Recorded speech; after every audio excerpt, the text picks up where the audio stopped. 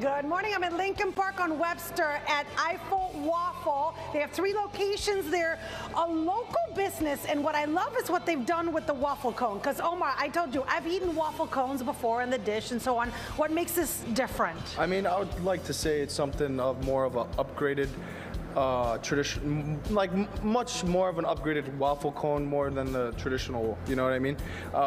We worked on it pretty darn long. And had you seen it before?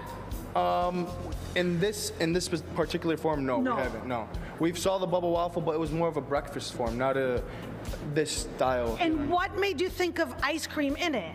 I mean, we worked really hard on figuring out the best dessert, best photogenic type of shop we could do, you know what I mean? No, but what I love is also that when you taste it, Barra, it tastes like you're having the real waffle that you have in the mornings. So you didn't give me like a flat flavor either.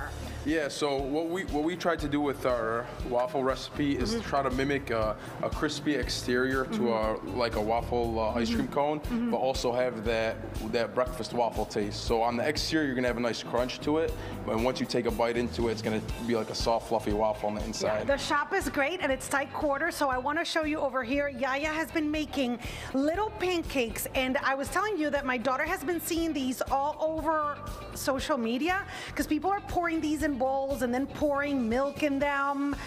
Let me see if I can go around so I can talk to Yahya about that, because you started all with waffles, right? And then you decided to move into pancakes. So these are not like the waffles cut out. This is like a pancake recipe. Yes, these are the mini Dutch pancakes. They're called poffertjes. Yeah. So they're like mini, fluffy, and full of flavor. They are. That's exactly, it's almost like breakfast anytime with this. So, when did you open? This was like your pandemic project. We opened about a year and a couple months now. And you already have 3 locations. Yeah, 3 locations. We're working on a few more in the suburban areas and also in the Chicagoland area. We got a few new things going on with us.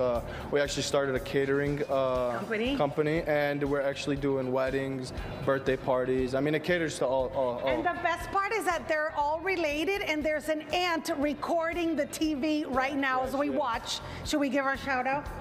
It's actually my mom. Your mom? Hello, mother. Mom, thank you for all the videos you've been sending, Larry. That's the best part of the job, when we can do something with locals and they're like, here's the video from my mom. We love you, Mom. You should be very proud of these guys. Thank you. All right, come check them out here. Look at this. And let me tell you, it tastes really, really good.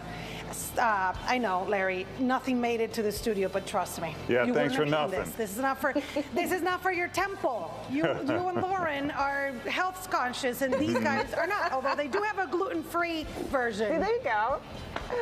All right. They do. And vegan. And vegan.